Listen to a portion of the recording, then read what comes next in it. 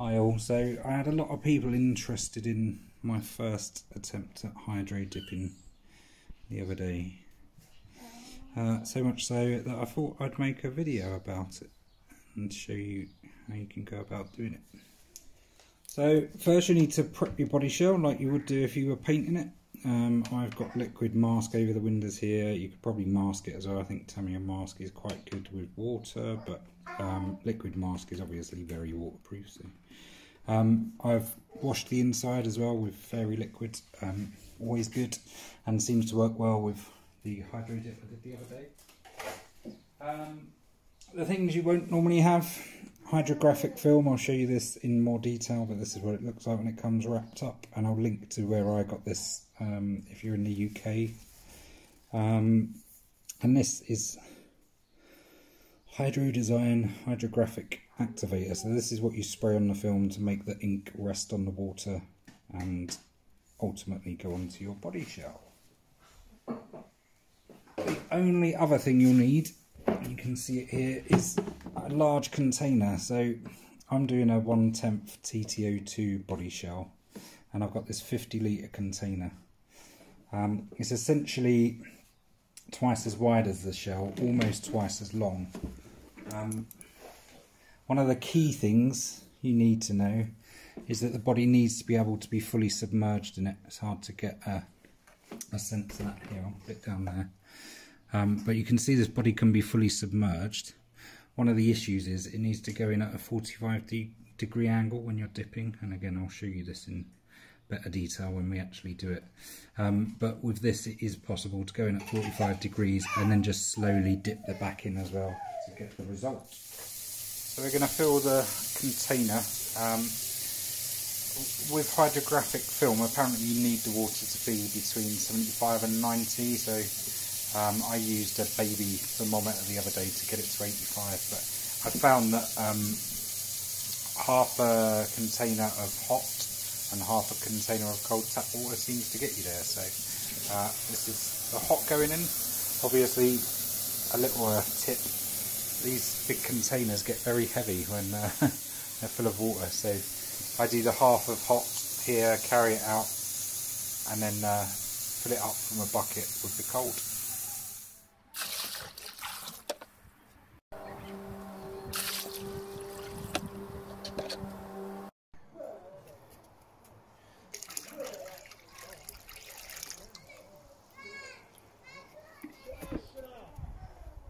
So you can see I've left just enough space at the top, a little bit of room so that when I dip in it doesn't completely overflow, because that could take the film with it. So the next step is to cut the film. You want to roll it out. You want to be ready to dip now, because the film can be quite difficult to work with. You want to leave a bit of space around the edge of the film in the container, because it does expand when you put the activator on. So I'm going to use the lid of the container to try and mark out the size I need.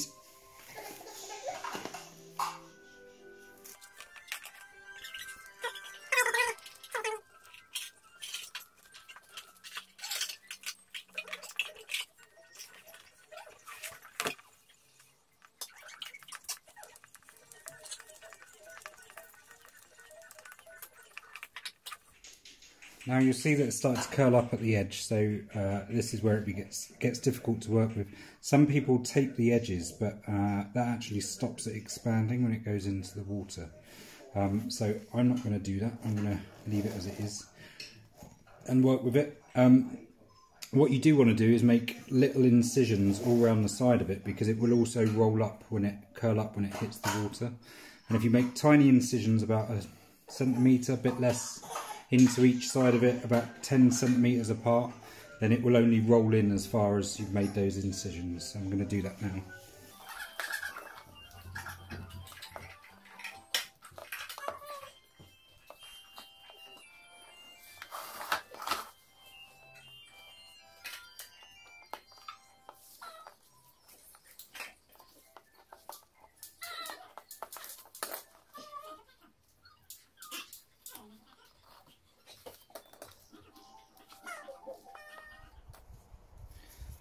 So that's the film cut.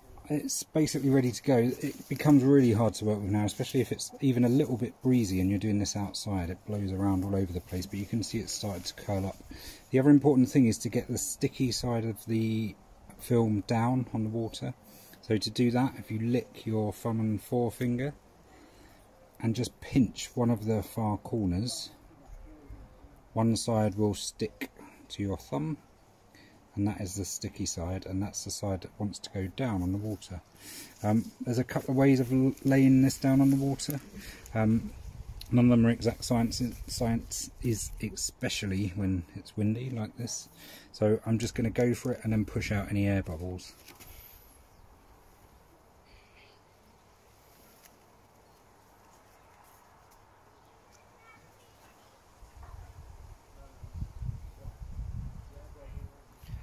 That's not bad, but you can see there's some major air bubbles here.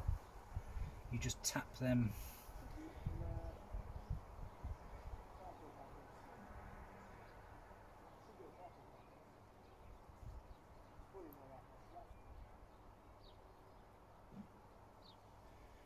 Tap them out to the sides, or they will make impressions on the print.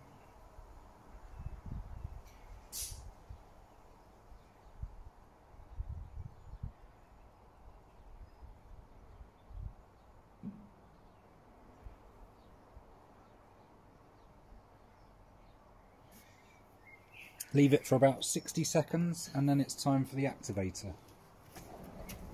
So this is where you need to work quite quickly. So what I'm going to do is spray on the activator, you'll see the film expand, and then I'm going to dip the shell at a 45-degree angle in the container.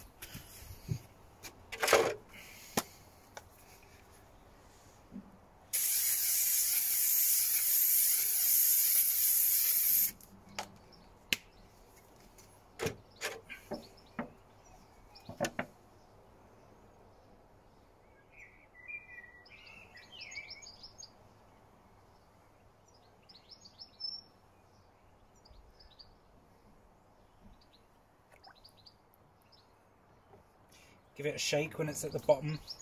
Try and push all the residual ink aside. This is a messy bit. You are going to get messy doing this. But if you can shake the shell off, bring it up. That is absolutely awful.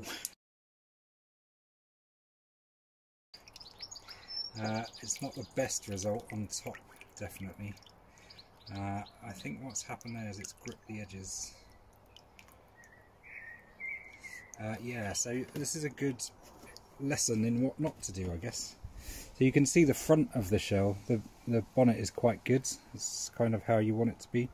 Although you can see from the initial print, it's expanded an awful lot. The problem here is with the roof.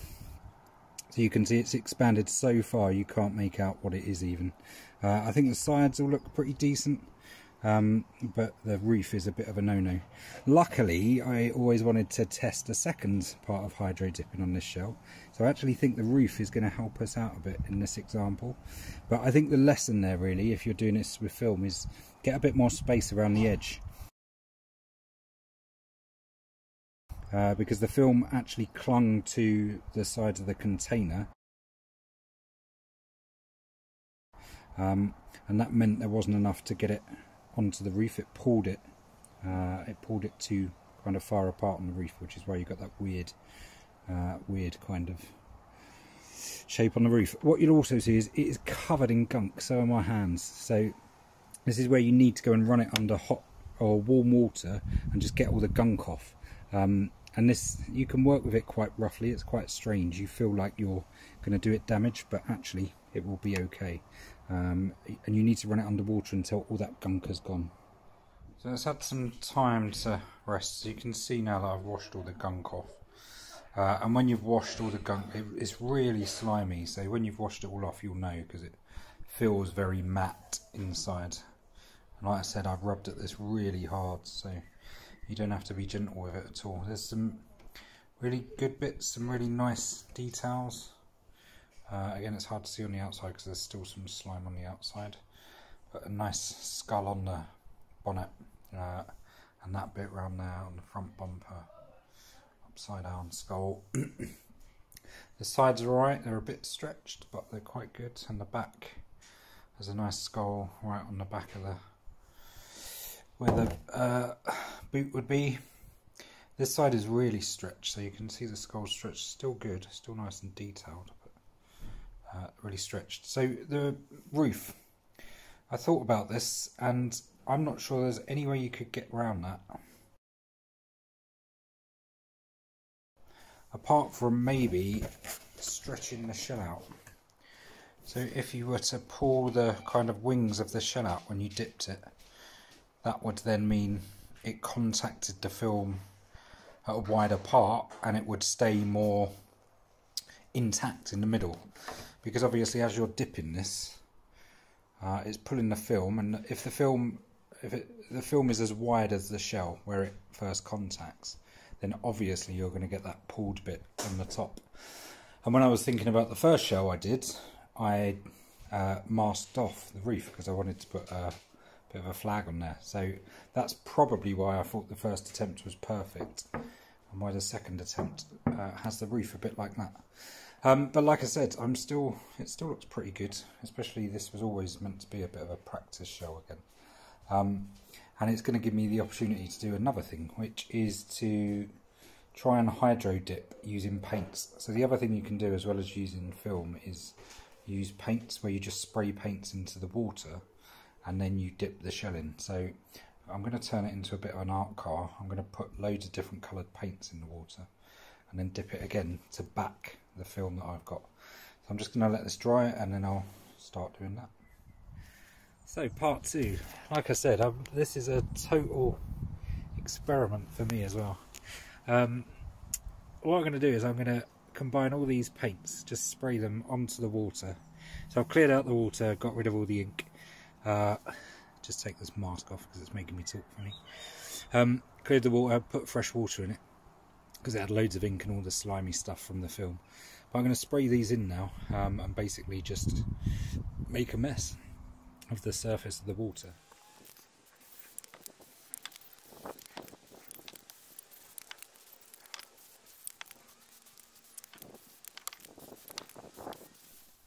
So this is good, we're learning together.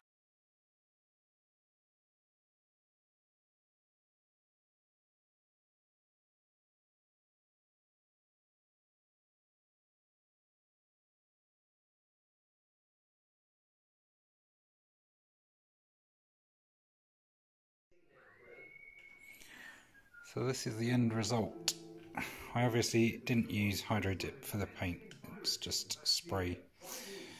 But I just went a bit mad with all the different colours I had, which is what I wanted to give it a go.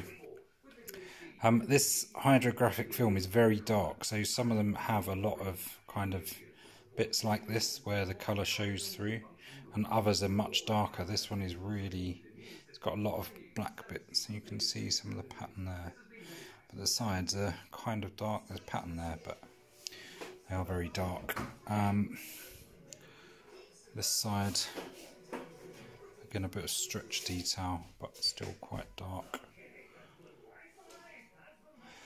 But yeah, again, for another rush job, and just an attempt at a random coloured art car, it's not bad.